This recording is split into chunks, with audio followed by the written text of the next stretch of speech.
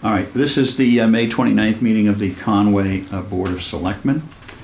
We're being taped by Frontier Community Access Television for viewing later on by the public and residents. Okay, first item on the agenda, we have minutes of the May 21st meeting. Has everybody had a chance to review the minutes? They look great. Any additions or corrections? Nope, we're all set on those? Okay, I'll make a motion that we approve the minutes for the May 21st meeting. Do I have a second? Second. All in favor? Aye. Okay. We have three warrants. We have a vendor warrant for $113,483, a payroll warrant for $115,631, and a payroll deduction warrant of $27,844. I'll make a motion that we approve those warrants. Do I have a second? Second. All in favor? Aye. Aye. Okay. Meetings attended by select board members. Phil, do you have any relevant meetings that you attended last week? Right after the last Monday, I left in a hurry to get to the Frontier special meeting where we appointed Darius Modesto. Well, we didn't appoint him yet, but he's going to be the interim superintendent for a year before a decision is made on the final one. Interim for a year. Okay. It's going to take that long, you think, to get your search together? No, the reasoning was that he should have a chance to really see whether he wants the job before, because right now he's the Frontier principal and he's very successful at that. And it's more out of respect to him to make sure that he really wants it. Okay. And that because he's got three children. The nighttime commitments are something different for him. Sure. Does he have old certification? Oh yeah. For superintendent. Yeah, along with about 10 other people in that building. Wow. So and we also approved the next 3-year contract for the financial advisor or business manager, Patty Cavanaugh. Right. Is there a search for a new Frontier principal? There will be, but it's only going to be an interim 1-year appointment in case we want to keep there. In case, so that was a compromise reached between 11 p.m. and 12 midnight. That was a really long meeting. When the 27 elected officials are in one room. With all 5 school committees, and they actually approved initially 2 different ways of hiring the superintendent, and the possibility was very real for a minute that the elementary schools as a group was going to hire one, and Frontier it's a structure that is fraught with difficulty, and that's a good example of one. Apparently, but it was wow, what a meeting. Okay. All right. Did you, any other meetings? No, that was enough for me. That was enough. That's enough. Robert? Well, I went to Frontier Regional Planning Board meeting along with Joe and Tom. And Franklin County. Franklin County, yeah. And they could probably talk about it more than I could, but we talked about abandoned buildings and how you close abandoned buildings, and I guess we do have a few here in Conway, but it sounds like our problems are not like Greenfield, where they have 100 and some number of them.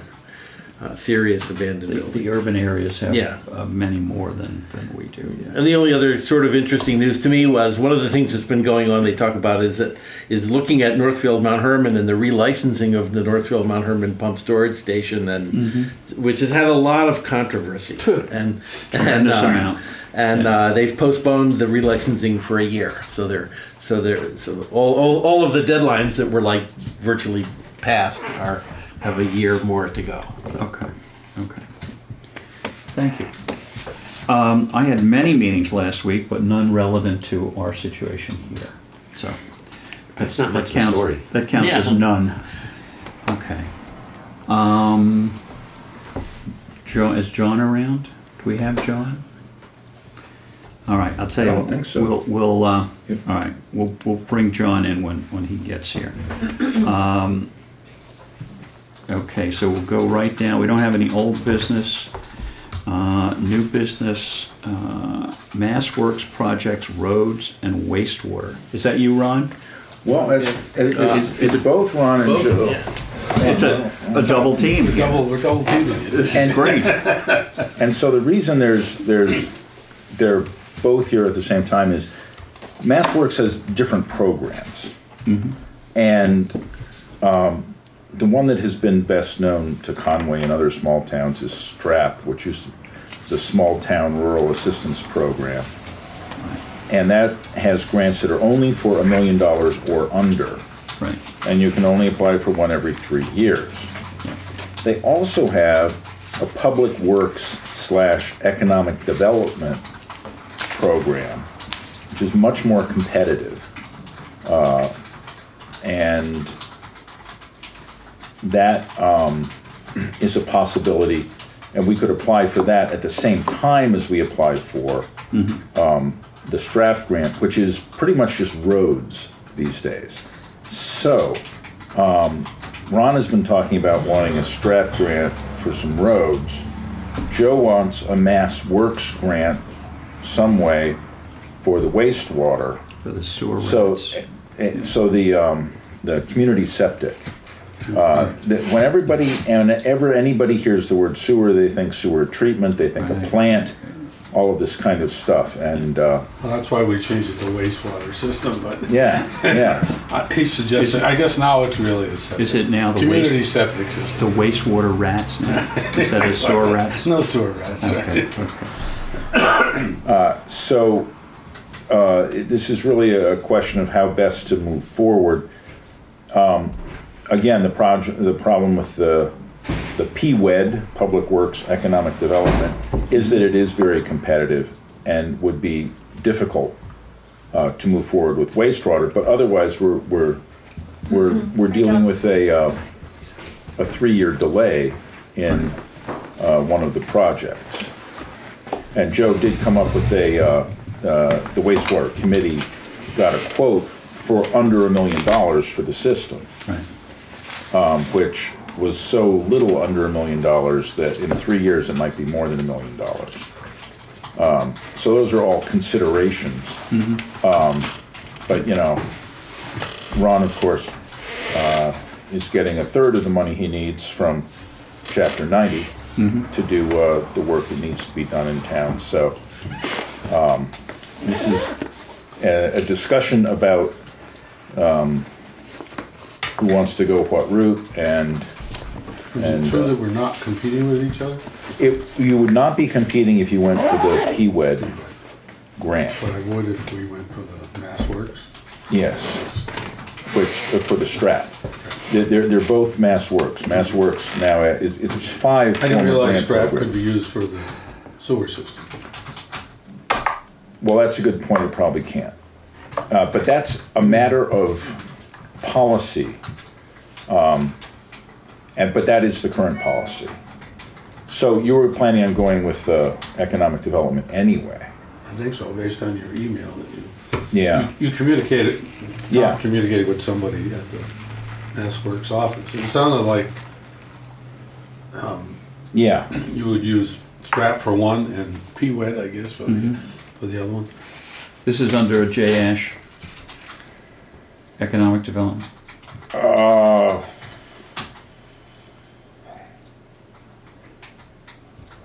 I am not sure because Mass Works has so many different angles to it.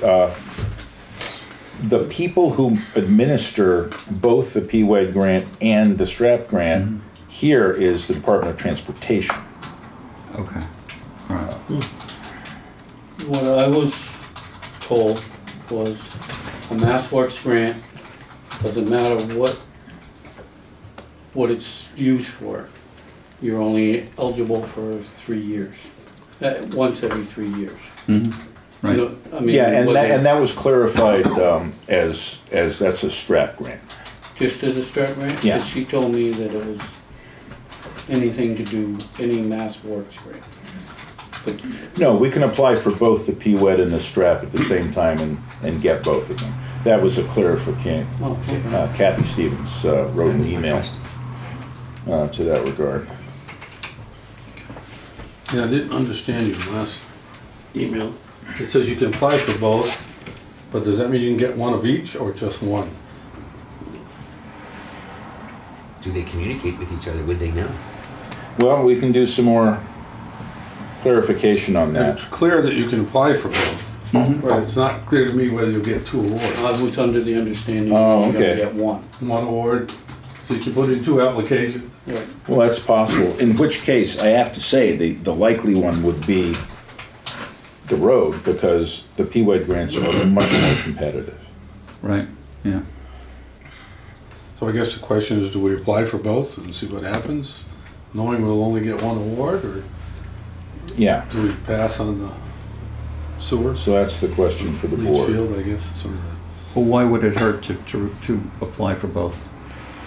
Well, then whoever didn't get it would have to wait 3 years. Oh, you can only apply once every 3 years? You can apply every year, but it's Yeah. only gonna be awarded once every 3 years. Right, exactly. Yeah, So regardless of which grant you apply for under the MassWorks umbrella, you only get one award every 3 years? So And they're not even guaranteeing so if that. Ron gets it, then we can't apply for 3 years, is that what you're saying? You can apply Yeah. the next year. You can apply, but but you won't get it. You won't get You it. won't get a grant. Oh, I see, for 3 years. There- that's there's true. a One every 3-year 3 cycle. years. Yeah. which is So where we you're are right automatically disqualified, I guess. And when do we get one left? We're on the We're on the 3 3-year cycle. Yeah. That was for the playground. Park. Yeah, yeah. For the playground. The downtown safety improvements. Okay, so what's the question? Should you apply for What's your one pleasure, or? I guess, Yeah. yeah. Should we apply for both? Absolutely. Why would it hurt to apply for both? Right? Well, we have basically 2 different parts of town that have been planning along these lines, and they're now in conflict, but I guess the question would be, is applying for the Leach Field project going to diminish Ron's chances of getting a grant? I don't think so. no, It sounded like, no, it's a separate determination. I think a lot of what would determine is the grant writing is not one of the easiest things. So I guess the other question is, if we were to apply and Sewer was to get one, can Ron wait 3 years for his reapplication? If we got an award for the sewer system, Yes. then Ron would not be able to apply for 3 more years. And vice versa. Well, he If wouldn't be got able an award- if to he got get an it, award, yeah. I couldn't apply for 3 years. You couldn't get the award for 2 years. You can apply, and they'll tell you what's right and wrong with your application, which is a useful exercise to go through. They'll give you feedback on your application. But yeah, so that's the problem. So, Ron, can you explain what your project is that you would be using this money for? It would be for redoing Shelburne Falls Road from the center of town here to just past Hart Road, a full reclamation and blacktop. That's also with us doing a lot of the drainage work ourselves and all the extra work that goes on. Because the only way, there's not enough money to do the whole thing as a project. So trying to do it as to get as much done without hurting my budget. So if we could get the grant to redo the reclamation and the blacktop, then that would be a huge, well, it'd be close to $1 million for what them 2 projects, the reclamation and the And it's the blacktop. hill that's the important part. Well, it's the whole thing. I mean, the road's got many years left before the rest of the road's gonna look like the hill. Oh, okay. So- The hill is really falling apart. Oh, this winter did a Yeah, really bad number, but it did on all the roads. yeah. So, I mean, to me, I don't mean to be taking anything, I've been talking about this for 3 years with Don about, this project, and we just don't have enough Chapter 90 money or regular budgeted money to Yeah, take on a project that size. yeah. So I mean, if you guys wanna wait longer, then it means that we just keep doing some Band-Aid repairs to it. So you want to make Buckland look even worse? No, I want people that can move through Conway. Poor Buckland. Their roads are atrocious. He's gonna leave a little piece from. That's right. They're applying for Mass Works money to do their end of Sheldon Yeah, Falls Road, Sure they are, yeah. whatever they call it, Conway Road, probably. I Yeah. don't want my road to look like 116. Yeah. I'm not quite sure what's going on there, but So I see there's a somebody made a dilemma, I nice little guess. marker out in the road. I liked it. I liked it. So if he's looking for $1 million, and how much are you looking for? No, that's looking for a million. So I think these It's, are both worthy projects. The other question is that if it comes to pass that either one of you are asking taxpayers at town meeting to fund part or all of these projects, it's much better going in to say we applied for the grant and it got turned down than to be asked, did you apply for a grant, and say no. Probably true. That's a good point. That even though you know you'll be turned down if you get in, but and again, I have to say the probability is that the STRAT grant would be funded before the PWED grant, just because of with the PWED grant, it's statewide competition with all the big cities and towns. Yeah. With the STRAT grant, it's for small towns. I've been trying to follow the farm bill, but it seems like it's in trouble. So, you know, at the federal level. So I don't know what's going to come out of that, whether there'll be any money for sewer systems when they get all done. Typically, what they've done is they've provided low-interest loans. That's Yeah. All right, so we wouldn't be hurting ourselves if we applied for both, correct? I don't think so. Okay. So there's no negative to apply for both. Is that true? just the amount of work involved. Ron would refer every complaint about Shelburne Falls Road to the select board for the next 3 years. if you've lost. In 3 years, that hill will be really bad. And I'll be retired in 3 years. Yeah. Does your project include everything, hitching up to households, and Yeah, you can do that for $1 million? that's what we're being told. You know. We did spend all of the $16,000. I gave Tom a report for the select board. We haven't asked for the rest of the money to do the engineering, so these are still preliminary prices. We did one study, got an estimate. This is supposedly a refined estimate. Mm-hmm. And it's still one big field, It's In a leach park? field. It's a community leach and field. and a pipe going under the river. I believe so, yeah. Well, to serve River Street and Main Street. Yeah. Pretty much. Up to the, And there is an operations and maintenance cost to it that would then be borne presumably by people who are benefiting from it. Right, sure.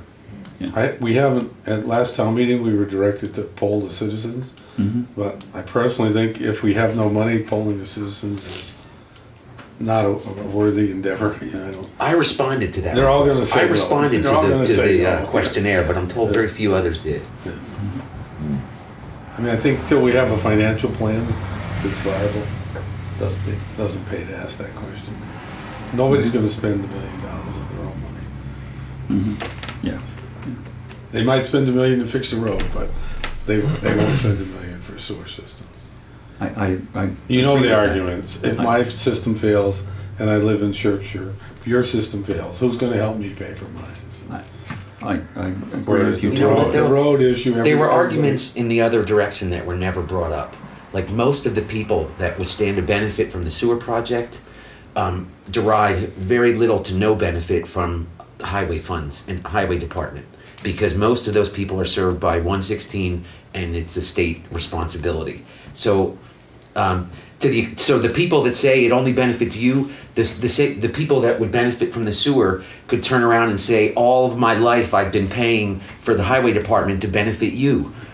And that argument was never made. Well, And nothing against the highway department. I want everybody to travel safely. It was made silently, and then the argument was, but there's nothing to stop these people from driving on the other roads in town, whereas nobody else can use someone else's septic system. So.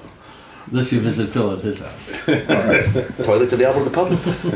All right, so system, obviously. the lady that I talked to this morning, she recommended that you call her and talk to her because there's things available, studies and stuff like that that you can do to help your case. Okay. And that might be a good start too. Okay. And that was not Kathy Stevens, not. that No, was it's, somebody else. Jackie Furtado in Well, Boston. at least that would get it written and we get feedback on the grant. So. Mm-hmm. Yeah, so let's do both. Okay. All right. Thank you, gentlemen. Thank you. Okay. Have a good night. Thanks, Ron. Thank you, Ron. Yeah, I got it on my phone. You're up, John. We got you under public concerns. Why don't you take that seat there so you can be on camera? Yeah, there you go. Thank you.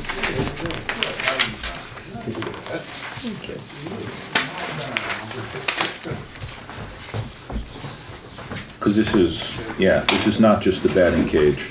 No. Yeah, I mean, so people have, you hear people complaining about the ball field, and I don't think I've ever come before you guys. I've been somehow inherited it right after the project was finished. And so if you hear complaints, we're thinking about making that part of our recreational committee assignment is, complaining that'd be one of the recreational activities under our domain. A new committee? But perhaps it's not unique to the rec committee. Anyways, but I wanted to just give you a little history because you hear a lot of things, and just tell the select board where we're at. Okay. That's it.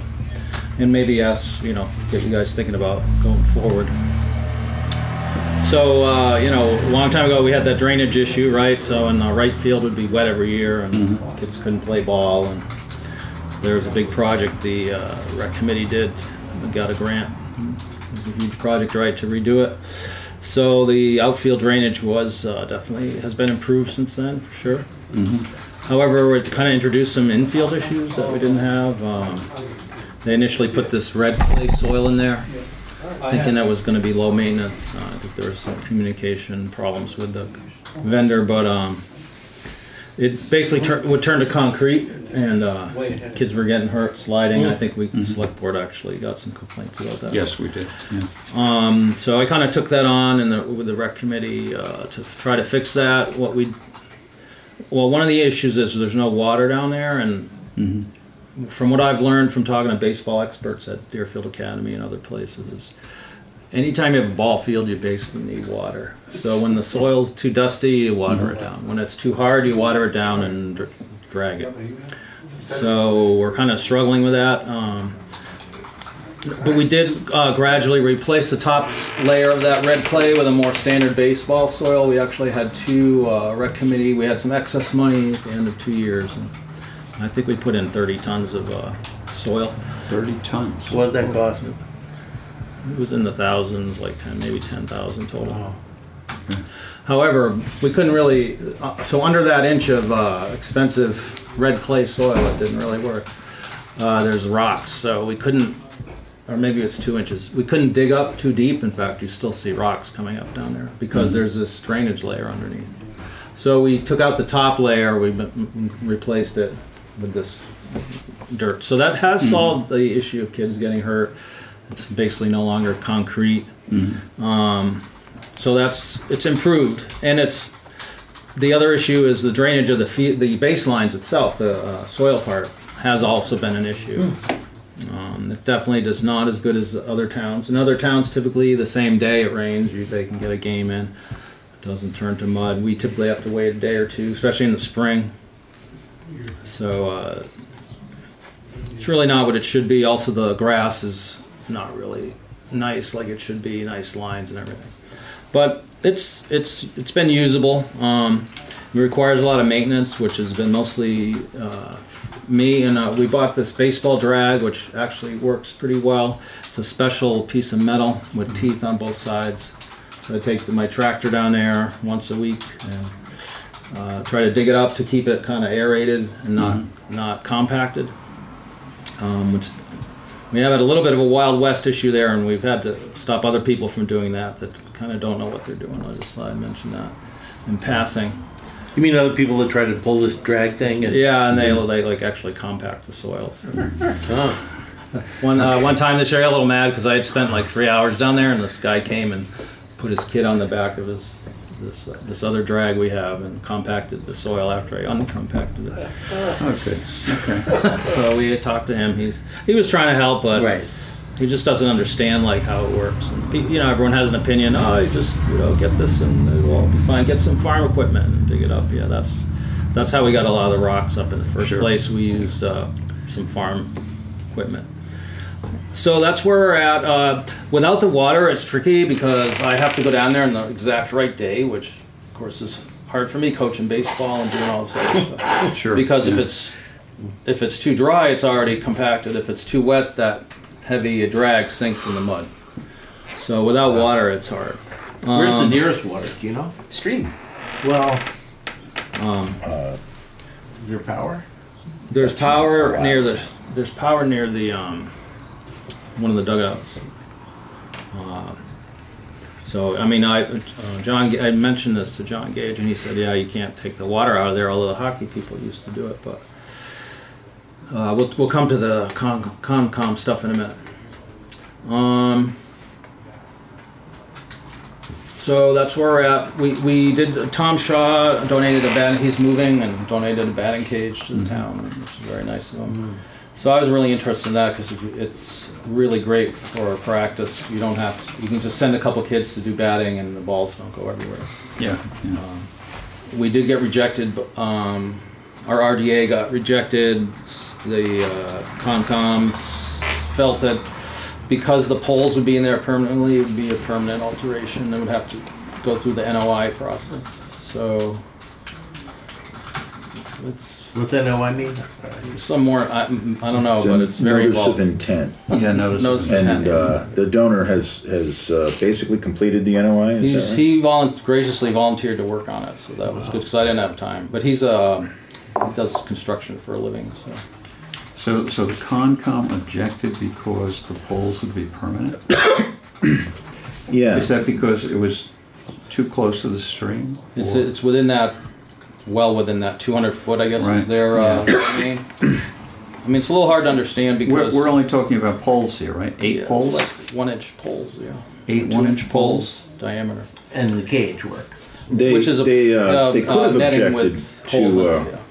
a previous plan, which they said they would only need the RDA for. But then when it couldn't be done, setting them up with the guy wires that it's using now, they because of the danger of kids running around and tripping on them and things like that, then they said, well, now we're going to have to ask you to do the NOI. Before it was more or less discretionary. They were using all the discretion they could. There's something in the wetland, the WPA, that says something about permanent structures, I think, or permanent alteration. So that was their concern. It's a little hard to understand because there's all this other, just from a common sense point of view, not a legal point of view, because there's all these other fences everywhere and structures and everything. 8 poles is a permanent structure? The plans are to make them permanent. Yeah, they would be up all year, yeah. Because they're cast in a sonotubes of concrete. Okay, so you can't do that because the Concom doesn't want it. Well, because it's state law that requires an NOI, which is the process that they're going through now. Okay. So it's moving forward. It may be approved. Yeah. Maybe approved, yeah. Maybe Some approved. additional work, yes. Okay. But the one thing that's been, that really kind of let me know that, okay, anything I try to do down there, whether it be a well or We also need a shed down there. I think that's on this list too. We really need a shed if we're going to get a tractor down there. Right now, I'm taking my tractor and my pickup truck down there once a week with ramps. It's a real pain in the neck. Oh yeah. Well, there is anything's new going to shed need down there now. NOA. I think anything we try to do down there, that's just There's a shed with uniforms and stuff in it. the existing shed. Yeah. Yeah, and that's pretty full. But this would be No. But how did that? You mean the old shed? How did that get put there? I think it's a way. Well, they went through an NOI for that whole Yeah, project. it's over. It's over. It's part of that. But I think it's pretty far Yeah. away too. The old shed used to be a temporary structure right near the stream, but I don't think we'll get away with that. We had additional second shed many years ago, if you remember the old field. The main purpose of all of the permitting is to see whether or not there are any conditions that should be attached to the work. So I just mentioned that. I think we're going to pursue that, and unfortunately, it kind of delays it for this baseball season. I was hoping to do like something quick, but Maybe in time for the playoffs. You never know. I don't think so. So, we're going forward. Okay, my son's in his last year of baseball here. Probably who's going to maintain? No one has really been stepping up for a lot of, as we know, probably town-wide for a lot of these committees. But no, there's no baseball parent right now that we're seeing that's going to take this over. Jeff Canepa has been doing it, but he's been very clear this is his last year. He's been doing some of it, actually. I do kind of share it. Do we pursue this water? The field isn't really what it should be. Now we have, I think, $7,000, I believe the rec committee has, to try to remediate anything we feel needs to be remediated, but that includes the basketball court, which I'm sure you guys hear a lot of complaints about too. Yeah. The tennis courts, the water, and Julie Petty too sent me a list. A lot of issues with the soccer field, doesn't fit in the space, but I think that's really a design issue. I don't know. It was never designed for there to be a soccer field there. So it's kind of this multi-use, so the soccer field runs over the base paths and stuff. Yeah, right. The outfield plays havoc with a soccer ball, or the infield. The infield. It always has. Wow. Mm-hmm. So, there's issues.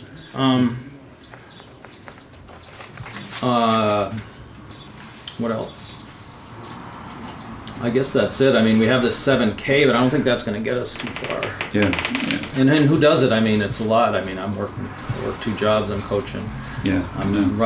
The rec committee leadership resigned, so I'm doing that. So I'm doing the baseball field. There's only so much. You're awesome. You're awesome. Thank you.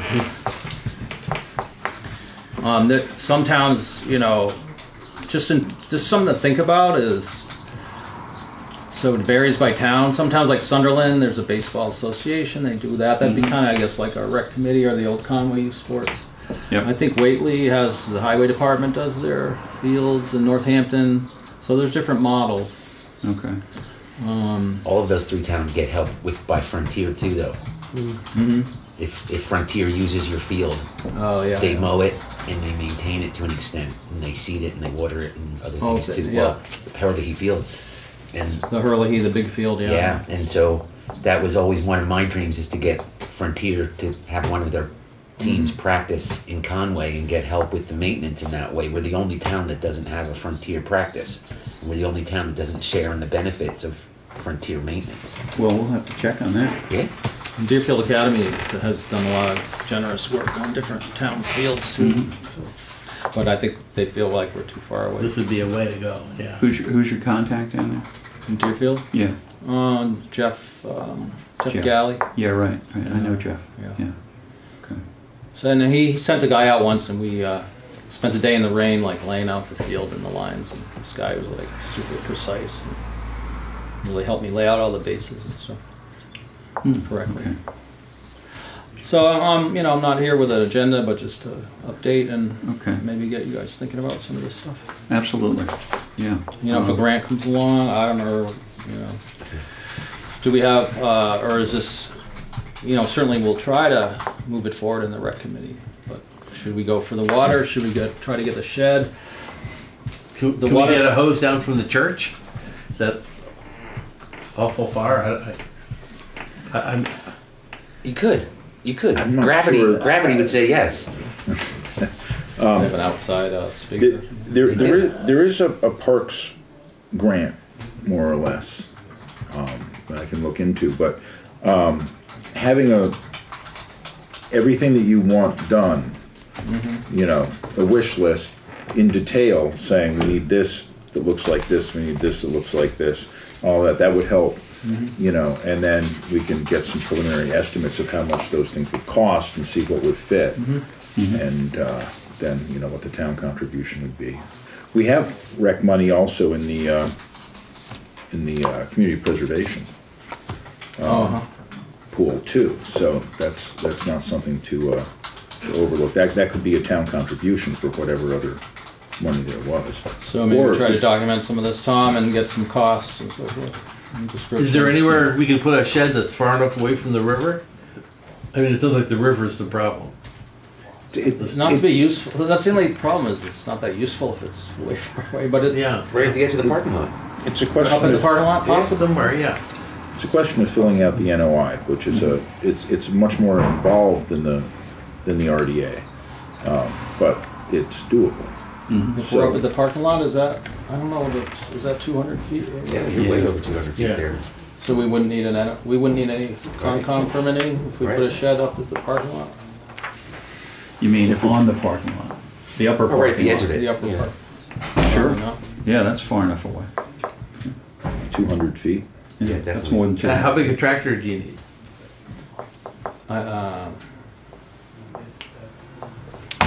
Can you see my truck? I was wondering if Ron can store his It's like a- tractor down at the ball field. I like it. It's a Right. big lawn track. It's a heavy-duty lawn tractor. Mhm. Okay. All I'm right, just we- thinking though, like some of the equipment. The other thing, the original dugouts. I'll mention this as I'm thinking what Heidi would say. She originally did the dugout design, and I think the original plan had a little shed attached to one of those, and actually the concrete has a spot for that. So maybe that. So I think she originally envisioned masonry dugouts. Okay. And I don't know if that's would help if that's already permanent and the shed could go there. I guess that's something we would have to look into. Yeah, certainly there's money in CPA for renovating or maintaining sports situations, right, Tom? Yeah, Maintaining recreation. recreation. Yeah. So you You may apply want to them for like a grant. you may want to speak with them directly. All right. Yeah. And specifically the dugouts, DA just donated dugouts to Frontiers baseball field. Oh, at the high school? And they made them in-house and then brought them over and installed them in one day. And the cost to do it privately was $14,000 or $15,000 was the estimate, and DA like that made them appear.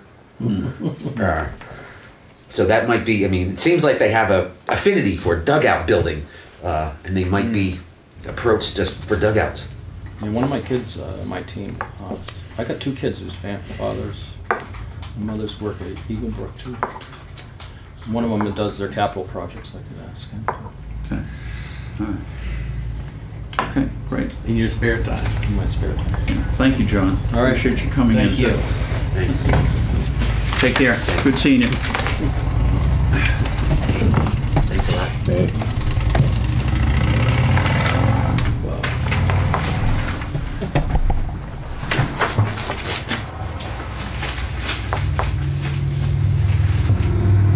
Since Greg is here, Yeah, I want to 6:30. move. I want to move Oh, yeah. Greg up on the agenda. well, he was 10 minutes late.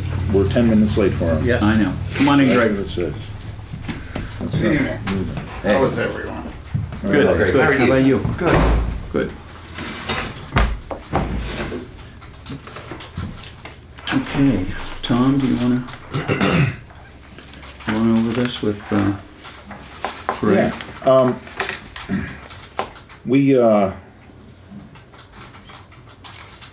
We have been, there are things we're interested in. Yeah, okay. In the property, there's some, I guess I only have one copy of this. There are some timeline issues for us, just so that you know. Yeah, We've What got, are you talking? You're talking about this? yeah, yeah. Thank you. We've got two different timelines that we're Yeah. working on. One is a timeline for a special town meeting. yeah, And the other is more of a sort of an internal real estate procurement Okay. guideline. So the notice for that we're intending to buy a piece of land has to be 30 days prior to closing. Okay. Really, it's pretty much 8 days before that we have to send the notice in. Okay. That's going to be published 30 days before. Yeah. So that's 38 days there. We're already pretty much 30 days into the process. Right. And we have a question about, since there's a dirt floor, we are wondering whether or not there's any possibility that there's any, and machines have been stored in there, Yeah. stuff like that.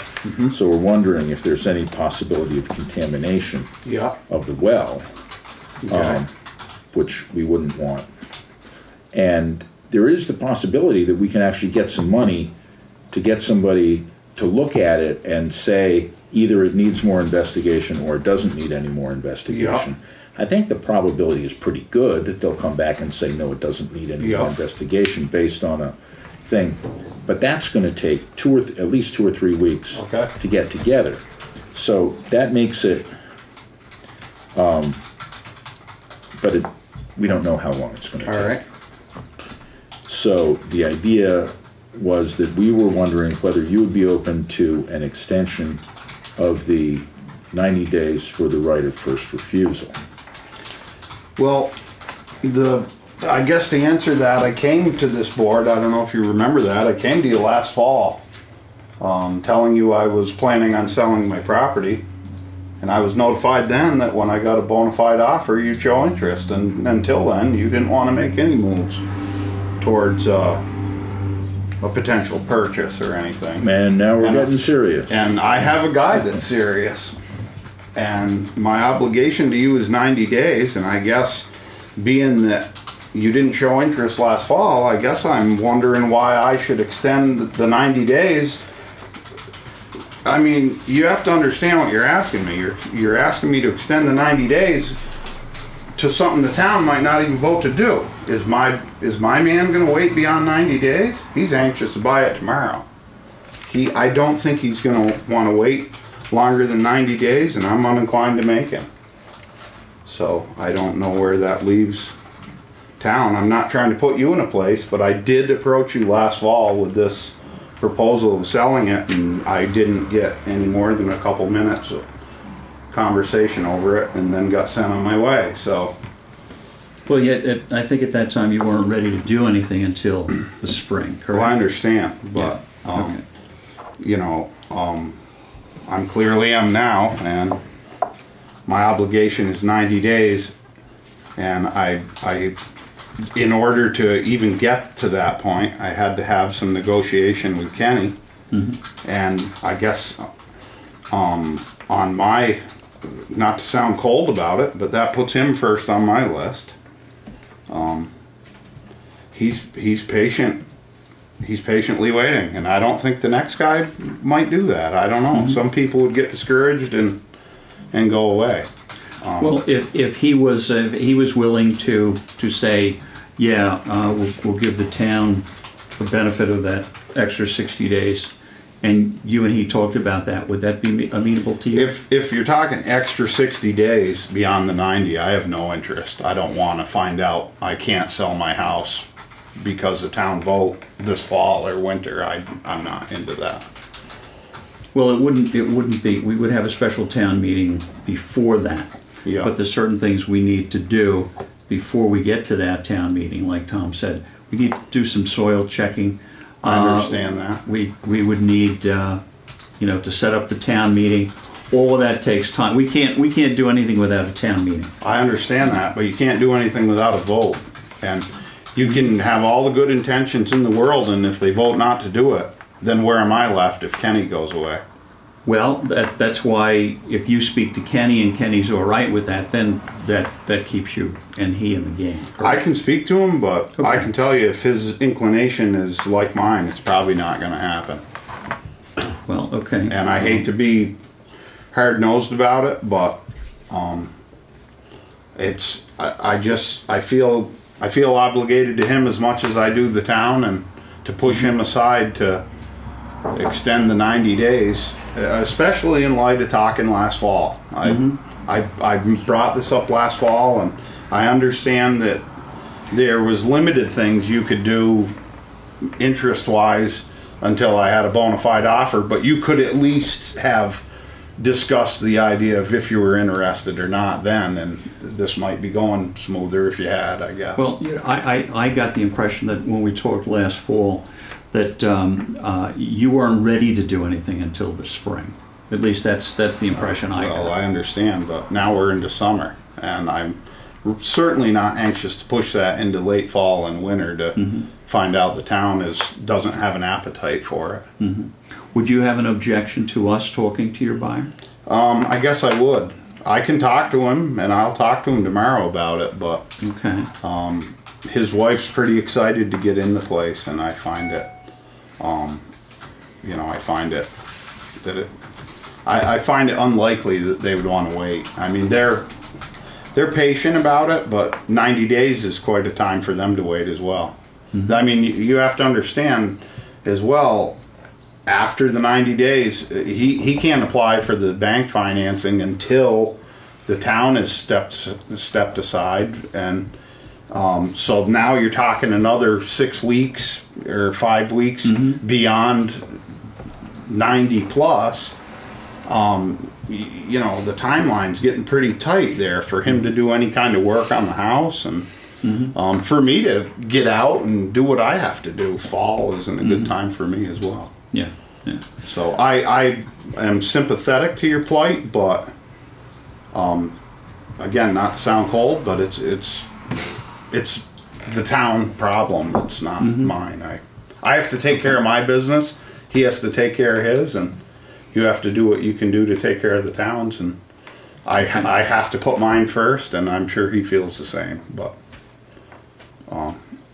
I will ask him for you, and I don't know. I guess you'll have to think if you did have interest. I mean, this is the first time I've heard that you did have interest, potential interest. I was not really.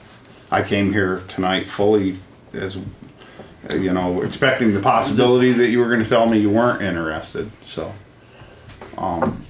it's the first inclination I've had that you are. And Well, you know, there's certain procedures we have to follow. I understand that. We're definitely complicated. Yeah.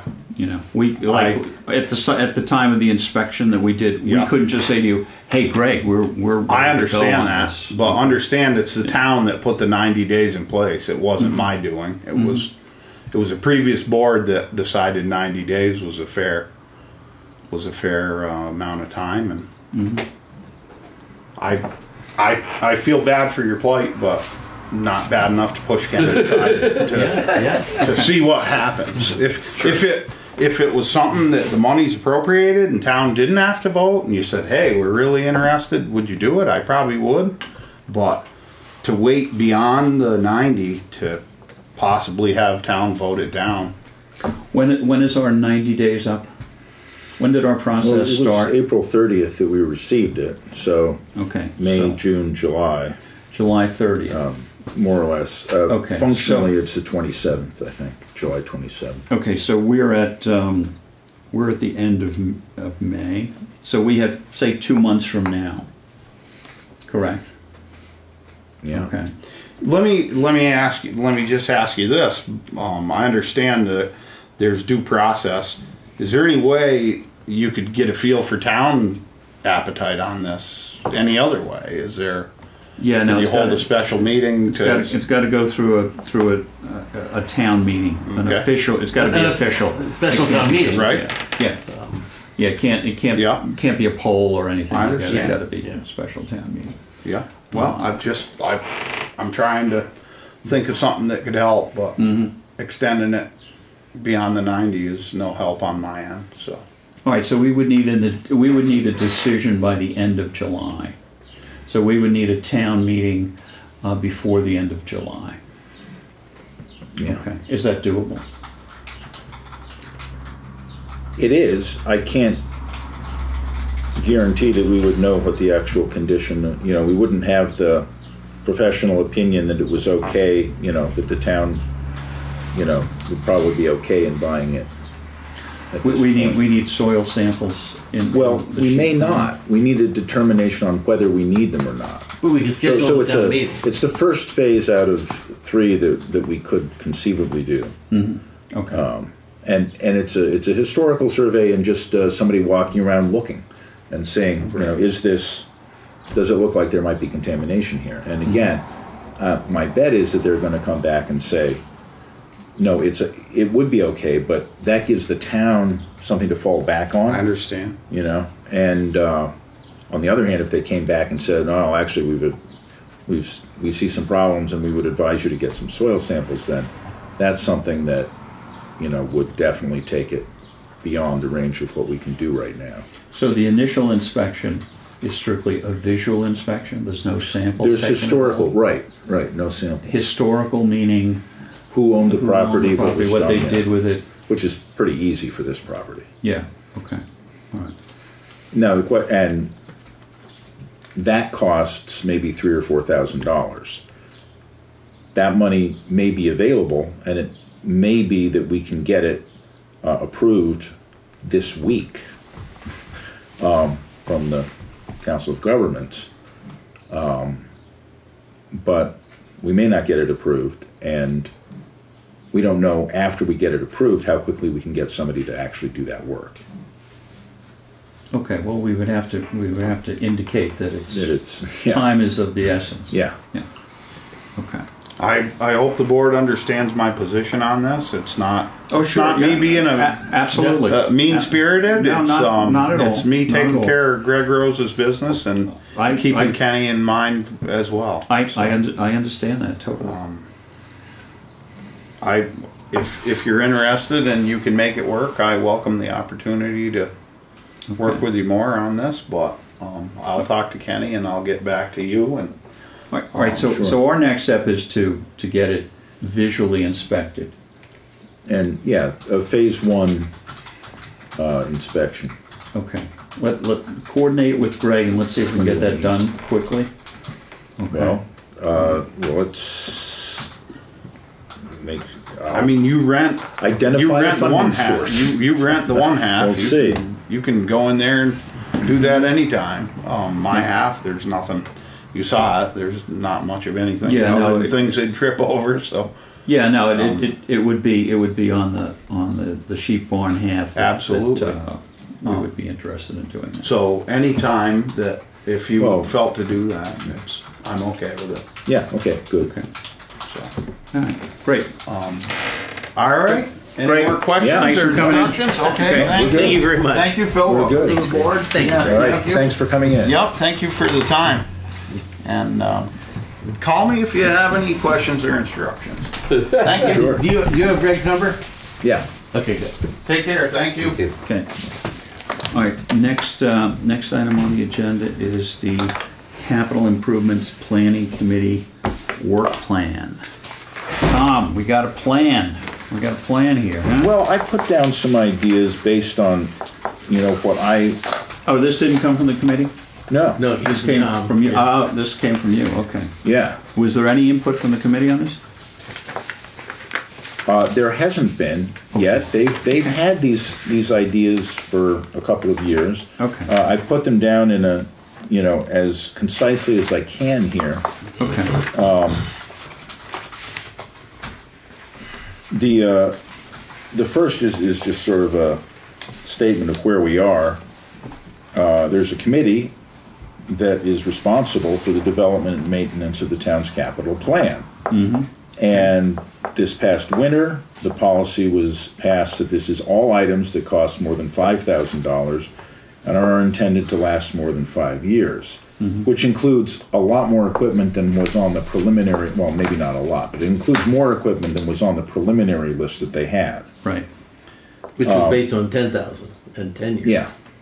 No, and 5 years. And 5 years. 10,000, 5 years. What I conceive of their charge anyway is that they should ensure that the annual proposals for the capital stabilization account be sufficient to cover the projected costs going forward. Fine. And then I just list a preliminary list of categories of capital items. Right now, the only thing that's on the list that they're considering is the first two items under Highway Department, plus the police, fire, and ambulance vehicles. Not the equipment, just the vehicles. Right. Right. So we do not include anything about the grammar school. And Can I just offer a correction to that one? So there is no grammar school capital planning committee. The school committee does it as a committee of the whole. well, then that's what it is. But they're getting in touch with them for that function. All right, and the other thing is that the grammar school has its own capital fund. That would be independent of whatever. So the reason they should maintain close communication is to be ready to take advantage of any opportunity to save money through the coordination of projects.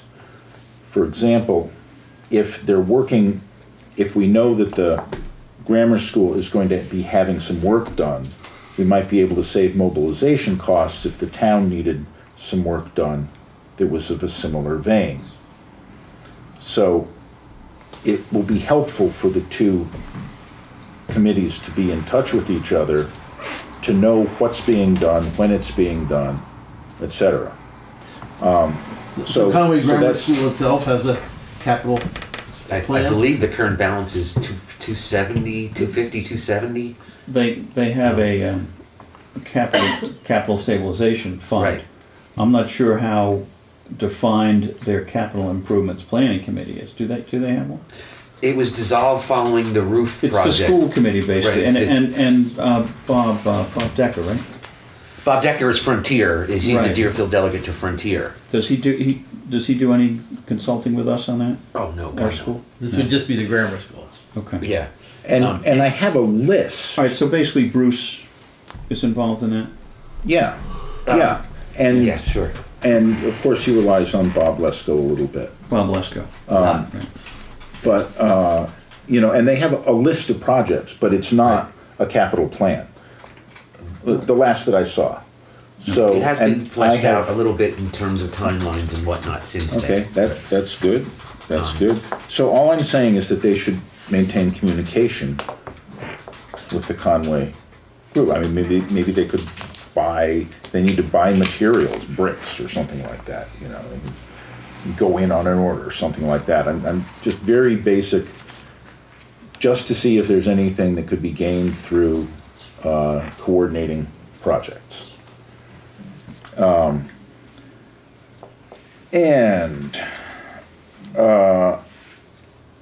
The budget season is dedicated to developing a proposal for capital spending. So outside of the budget season, the committee should be spending their time developing and refining its capital plan so that it knows that the projects that it's proposing for spending the following town meeting are sufficiently covered in the capital plan. This year, for example, we saw one pretty major item come in that hadn't been part of the capital plan at all, a new piece of equipment for the ambulance. And so that's fine, but now that needs to be incorporated into the capital plan, and we need to figure out in 10 years, another $17,000 for that piece of equipment to be replaced. So that's the kind of work that, fleshing out our own plan. So the last time the capital planning committee met, it was during budget season. And the plan was the next time they met, it was going to be to begin working on the plan. And all I'm saying is that we should And they make haven't met sure yet. that happens. Yes. And time is growing very short for this. Be prepared by, oh yeah. They should, the committee should be prepared by the time capital projects are requested to participate fully in a discussion of costs and timing. So, that got a little elided there. I expect the capital stabilization account to be deficient for several years. The annual $125,000 investment was meant to cover highway department equipment and trucks, the police department cruiser, and the fire department vehicle, not even the fire trucks. Though there was, one of the fire trucks was on, and that was the fire truck that we replaced after 25 years. That was actually on the capital plan. $125,000 a year is not going to cover the other things that are needed once we open up, the capital plan to all of the capital that is now considered necessary to be part of that plan. Yeah. It's probably about half of it, if that. So, if at a So will there minimum- be money freed up from wherever those things are now? Will they be moved from the fire budget into the capital planning? It's just a running plan? total. It's just a running total in the capital plan. So how much you spend? So they wouldn't be all paid for by the stabilization account. The town decided not to fund the fire department Yeah. vehicle that way, the new pumper. And that's, I believe that there will not be enough money in the capital stabilization Right. fund to do that for major purchases. So that is exactly the kind of question that the Capital Improvements Planning Committee should be covering and making sure that they So know that we do what's put enough necessary. money into those things. Well, or we know where it's going to come from. Yeah. Yeah. And relying on general stabilization is not a good long-term strategy. We've done that for some smaller ticket items, which I think is fine. Relying on borrowing is not a good strategy because the town may or may not be in a mood for borrowing. So it's good to plan conservatively to be able to pay for everything the town needs. And then the committee can come back to the town and say, hey, the town needs more than we're able now to comfortably plan for. And there are ways of funding that. Let me just finish this first. Yeah. And then the committee should develop a presentation for town meeting outlining the results of its planning efforts to prepare the town for higher annual investments in the future. And that should be the basis of them discussing the capital items that are presented for funding at the town meeting. Yeah. And some towns have all of their capital items just under one article. And it's presented by the Capital Planning Committee, and they say, all the departments have come to us, this is what they need, this is what our plan is, we can cover it, we are urging you to vote for this package. And it's a much neater way of getting things done. It's much more numbers-based, much more rational. It's a planned expense. It's something that can be much more easily defended than going piece by piece where people can question individual. It gets down into micromanagement where people don't really know the operations of the departments. Mm-hmm. So for funding, we've done in the past debt exclusions, which exclude the town borrowing money and spending it above what our levy limit would be. We're excluding that from a Proposition 2.5 override, not permanently expanding the town's levy limit. There's also a capital exclusion, where if you're buying capital, that also can be done outside of an override. So there's debt and capital exclusions. I didn't know that either. Did you know that, John? You did? You're just saying that. No, I No. No. So that is a, Never come up. You know, I mean, we've never done it as far as I know. it doesn't mean that the town, is out of the woods financially about its capital needs, which, there's clearly a lot more of than is currently being planned for. But it does mean that the town is not going to be stuck if it really needs something, and, especially if it's been well planned for and everybody's been expecting it. If we happen to hit our levy limit, we can still have a capital exclusion that allows us to buy that piece of equipment. The number 6, I would say that the presentation shouldn't just be the results of the planning efforts. It should also be a justification of the concept of capital planning. And to me, that's when I saw the at town meeting that got defeated by the fella standing against the wall saying, "How many hours does it have on it?" That's a foreseeable argument against it. And it, like, when I was thinking about it afterwards, I was kind of bothered that argument was successful, because it should have been planned for and met with a substantial argument in return, and I thought that was kind of lacking. It's definitely going to be in the future, because when you think about the New England sensibility of use it until it falls apart, this is the first town meeting where Ron was trying to make the case for an alternative to that New England sensibility. Yeah, and he needed help. Should be spelled out a little better. Yeah, and so I think with a better presentation and a better argument in advance, I think that would to the concept of capital. So he was successful in the other piece of equipment, the less expensive one, but the expensive piece of equipment, right? They argued no, and he'll be back doing it next year. With that equipment 6 years old, I'm sure he will make the argument. There's still a lot of good value for trade-in, but we will see next year. Mm-hmm. Okay. So, and this is exactly the kind of discussion that I was looking for, because what I'd like to do is to bring in the at least the chair of the capital planning committee, maybe even a joint meeting, and say this is the work we need done.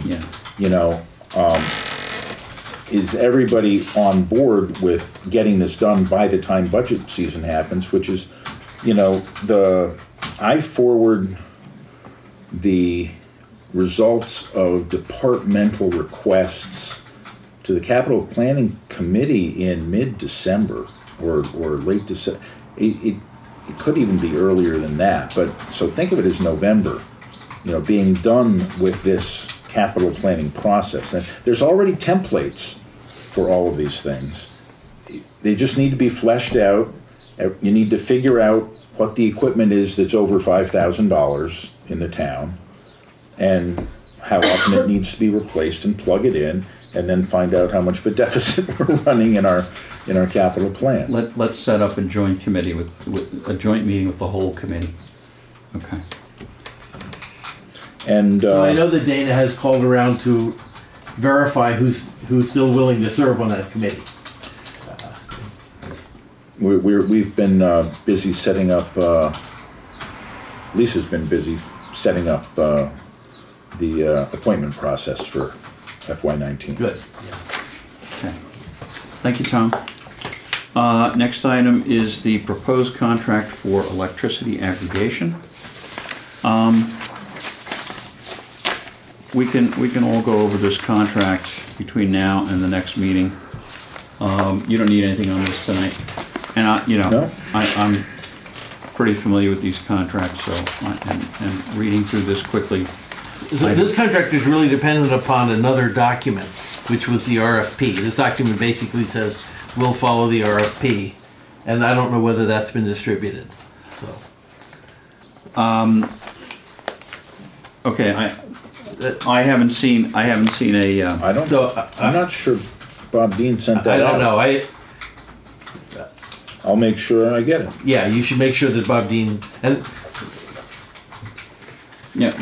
When I saw this document, it was only like 4 pages. It's not that you could cover it all in 4 pages, but most of this is boilerplate. I've seen the RFP, but yes, not through these channels. Yeah. So can I ask, when I read this, I was unable to determine from reading this how the town or the individual ratepayers in town would save money over the current, and I think that should be fleshed out. Well, you're not going to find that in here. So we can talk about that just so that you and whoever watches this video at some point, and I don't know if you want to talk about aggregation, John, or I could, but You can Okay. talk about it. so electrical aggregation means the town would be purchasing their own electricity for everyone in town that's currently buying from Eversource. If you think of Eversource as the default electrical supplier for everyone in Conway who hasn't opted out to something else, everybody else who hasn't opted out to Viridian or some other supplier, We would be procuring the electricity. It would still be purchased by the individual customer. okay, but so that through a broker, the town would be procuring their electricity from somebody else, not Eversource. Somebody else would become the supplier of and responsible for the electrical supply for Conway. And the broker signs a set of contracts with a supplier and comes to Conway and says, I can supply you with electricity at this price. And if that price isn't lower than Eversource, we wouldn't do it. It's the town that, So shouldn't that be in the executes the contract? contract. It's the town that executes the contract with the supplier. Right. So this is just the contract with the broker who goes and negotiates with the electrical supplier. This is okay. All of this will not happen for 6 or 8 months while all of this gets vetted by the DPU. So this broker, Colonial, they write a plan for Conway's aggregation. They submit it to the DPU and the DOER, and it has to get approved. And then we're doing this in concert with hopefully 12 or 13 other towns in Franklin County or near Franklin County who are all going to be going out to bid together for our electricity, so we have a significant amount of electricity that we're procuring together. Okay? And so this broker will do the work of talking to all the select boards about what they want, merging all of their desires together, going out to bid for their electricity, and coming back to us with a set of bids. And all of that will take place in 6 or 8 months, I imagine. So will there be a contractual opt-out if in fact it's more expensive than Eversource? So it does mention that in here, but this is just our contract with Colonial. It doesn't require us to buy any electricity. Yeah, all this is a contract that says we're going to use this broker to procure the electricity and to guide the plans through the DOER and DPU. That's all this is. Later on, there's a contract between the individual municipalities and the supplier, who is the winning bidder for that load of electricity. And that bid, okay, obviously you're going to know what that bid is, and everybody who is on the basic service of Eversource will get a letter saying, hey, here's the Eversource rate, here's the aggregation rate. You've got 30 days to say you want in, or if you don't want in, opt out. See, that's the answer to my question. So this is this is all the individuals in all of these towns. But the town itself will have an opportunity to say, I like this price, we'll do it. And maybe that price will be 2 or 3 cents less than Eversource or whatever it is. Or the town may say, you're not low enough below Eversource that we're going to even bother to do it. So the select board will have the yes or no say over whether Conway wants to participate in the aggregation. If we say yes, then letters will be sent to everyone in Conway to say, do you want to be part of the aggregation? Any individual that doesn't want to be part of the aggregation can send a letter, return a postcard, or make a phone call to say, I don't want to be part of the aggregation. Which is an important point. It is an opt-out system. Residents will be in unless they actively opt out. The other point is that one of the things that the town can ask for, and that I anticipate a lot of Franklin County towns will, is a green energy option that costs somewhat more, but may still cost less than Eversource's cost. So that is the kind of thing that can be negotiated with the individual towns when they come out and talk with the towns. The two things that typically drive these aggregation, one is we would negotiate for an electricity price that would last for a couple of years, probably. Whereas Eversource has to go out for their bid every 6 months. So in the wintertime, their electricity may cost more. Summertime, it may cost less. The price goes up and down, and you don't know. It is possible that we may sign up for a 2-year contract and then Eversource will dramatically lower their price, in which case everyone is welcome to opt out and go back to Eversource. Ah.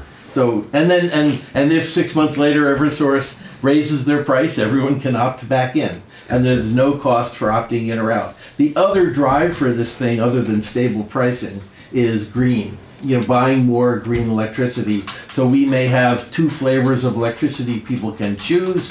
One would be Eversource level of greenness, and one would be somewhat more green. It's a Texas company. And well, there's a lot of different ways to do it. I hope that doesn't get chosen, but there is plenty of green electricity that's made right here in New England. Oh, that massive wind contract the state signed. Great example. With the Belgian company.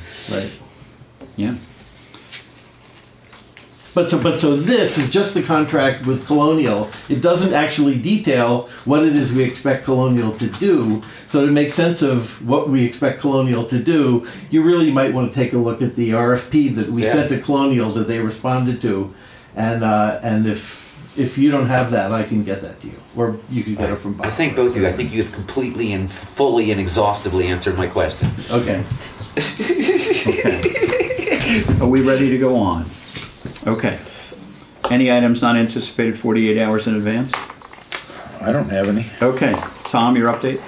Other than that thing from Parks and Rec. Originally, they got on the agenda, for the batting cage issue. Yeah. Right. And so this whole ball field thing was actually an item not anticipated. Certainly for me. Okay.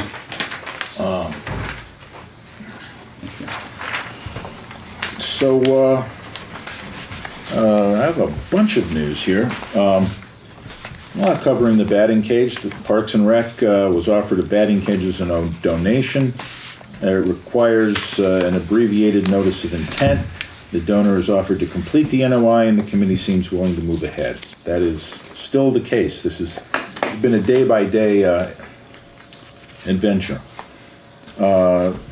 For your information, the Conservation Commission is sometimes involved in situations where landowners have done work that should have been previously reviewed.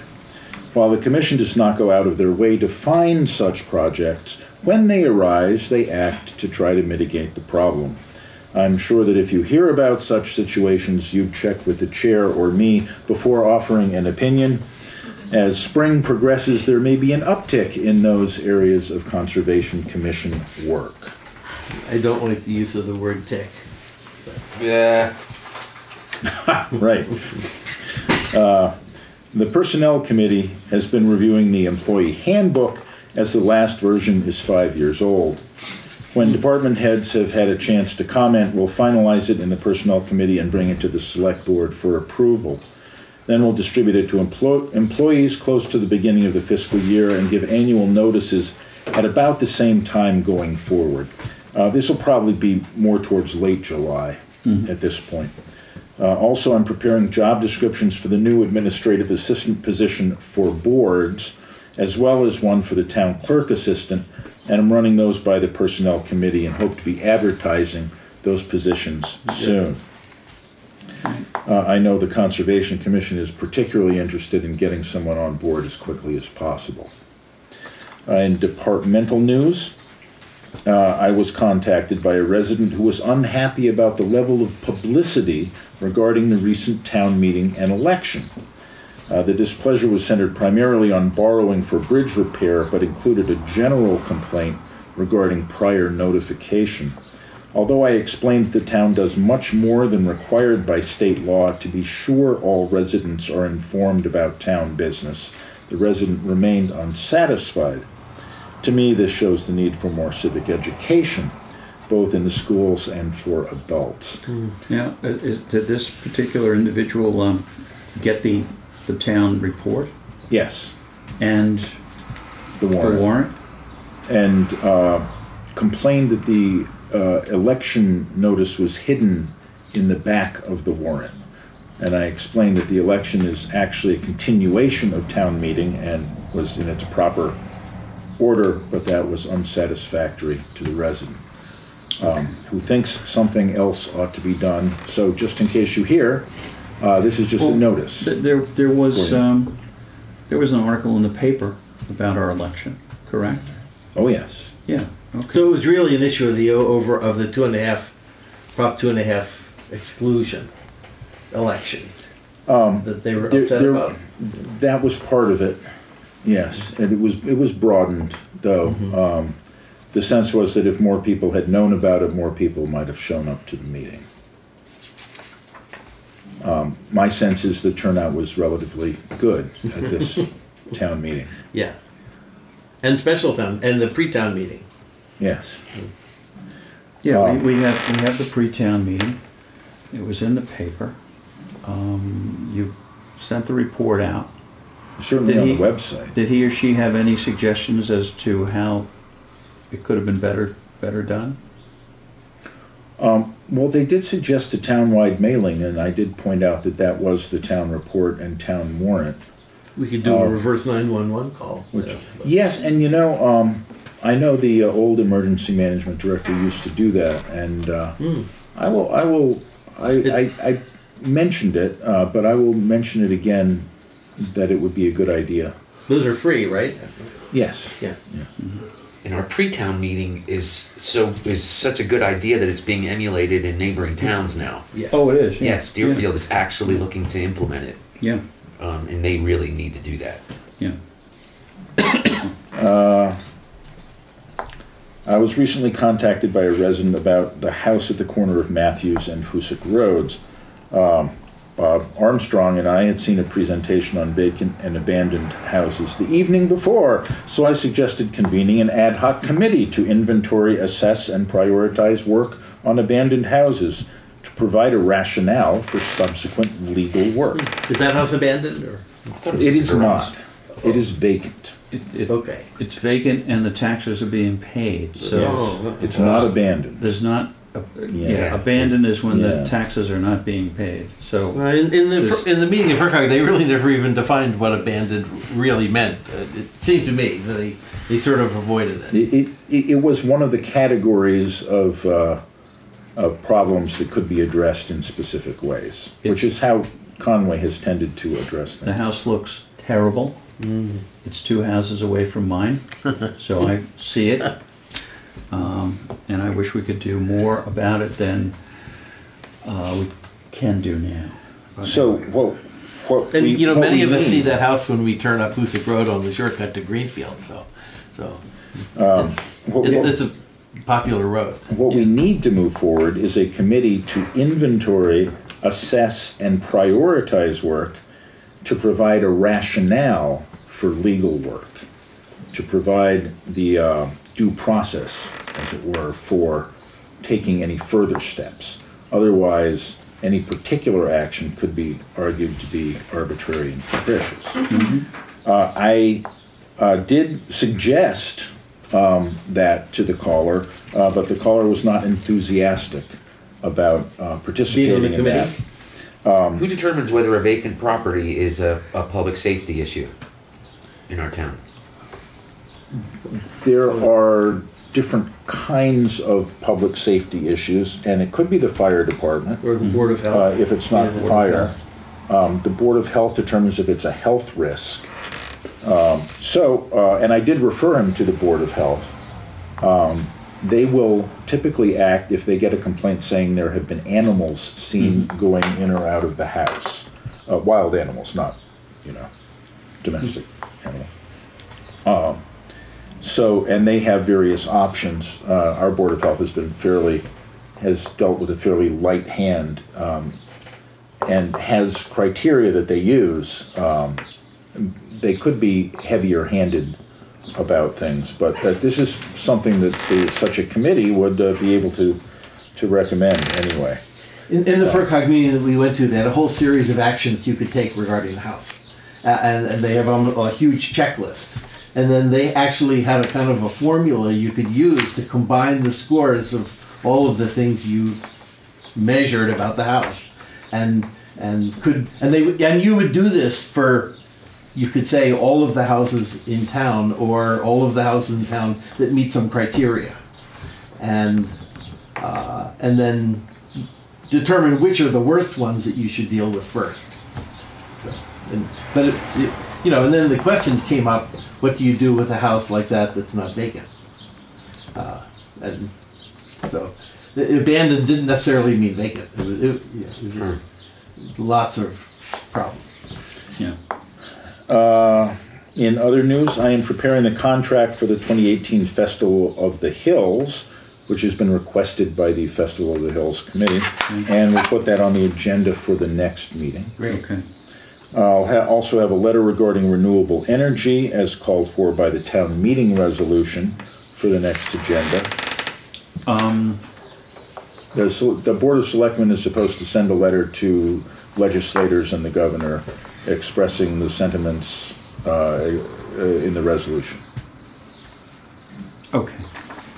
Usually it's the town clerk, and our town clerk was very pleased that for once it was the select board who had that. Okay. And finally, I've contacted Senator Hines' office for the particulars and timing of his Amendment 318 to fully fund rural regional school districts in anticipation of a supporting letter from this board. The Budget Conference Committee has not yet been appointed, so it will be some time yet. Can I speak to that? Sure. Okay, so it doesn't fully fund regional school districts. It provides an extra $100 per student to districts that meet a criteria. More fully fund is what I meant. But this is huge for Conway. Like one of the biggest things that's come out of Boston for that, because it's a small price tag. It's a 1.5 million price tag. So rather than deliberate it now, perhaps we could wait till it's on the agenda, and then we can express our deliberative opinions when it's on the agenda. It's passed the Senate. It has not passed the House. Right. Well, and I'm happy to put it on the agenda for further discussion, and I will. Mm-hmm. Okay. Yeah. Okay. Sorry, that's. You're right. It's huge. And if you ever see Adam, you should thank him. He put in a lot of work. I know. Yeah. He's my man. He's my man. Thank you, Tom. All right, next item, concerns of the selectmen. We have any concerns, selectmen? No. No. I don't see any mail. I don't see any announcements. Our next meeting is scheduled for June 11th, 2018. There were some complaints that came in. There's another complaint in the mail. I don't have a mail folder.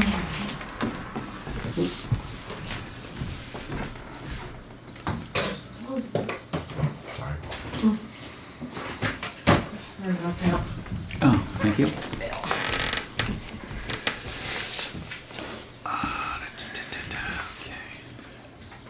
Just things that the select board should be aware of. One of them, I promised the select writer I would let the select board know. That's the one with two emails on it. Right. Can't even remember what the topic was at this point. We're talking about, are you talking about this one? No, the other one. There are two emails. Oh, right, yeah. This is about the Memorial Day. Oh, yeah. Someone was disturbed that there was noise coming from a work operation on Memorial Day, and wrote twice and included movies of the work that we're doing. Right. I promised him that I would express that concern to the select board. I think he realizes that it's not legally out of bounds, but he was nonetheless wishing that people wouldn't do that. Yeah, I can understand that. I can understand it. Okay. And the other one, is there another dog complaint there? Yeah, we did have another dog complaint about the situation we've had before with Mr. Moriarty, and Did you refer these to Kenny? Yes. Okay. And Joe, and I will reiterate that, as I understand, the last time the board discussed this, the board was in general agreement that the dog owner should get a ticket for every complaint Absolutely. that came in at this point, because the complaints are pretty much considered credible without further evidence at this point. Yeah. This is on Boyden Road. Oh, I know all about it. Yeah. Yeah, and that passes legal muster, that there's, whatever, we're not gonna, Well, doesn't the person receiving a ticket have to have a anything due can be process, something? appealed. Anything can be Okay. appealed. And there's a method for the person, for the ticketed individual to appeal. Yes. Okay. Yeah. So my just, and this is just me trying to understand. So if June 11th is the next meeting, and if say like getting the, not just the letter to Adam Hines, but the letter to our state rep, and also just a desire to get a letter out to the general community saying this is something where if you write your state rep, this could have a beneficial impact. And if we didn't want to wait till June 11th to set that in motion, how would I go about doing that?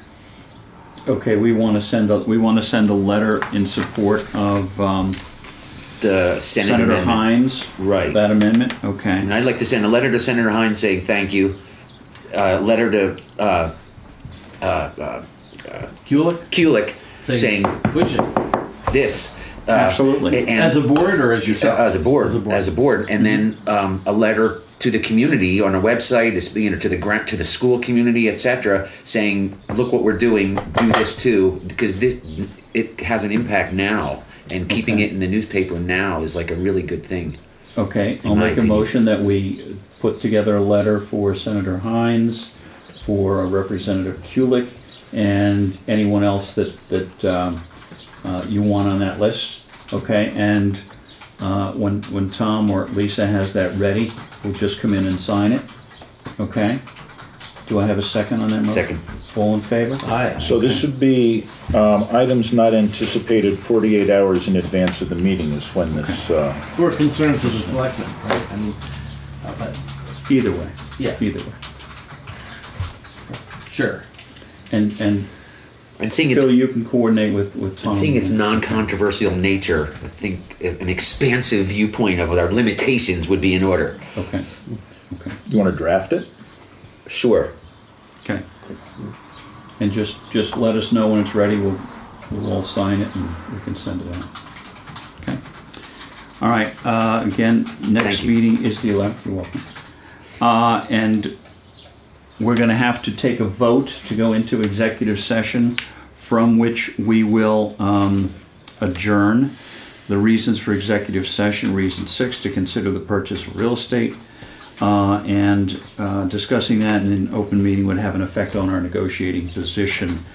So we're going to do that in executive session. And the second reason is to comply with any general or special law, to review and approve executive session minutes.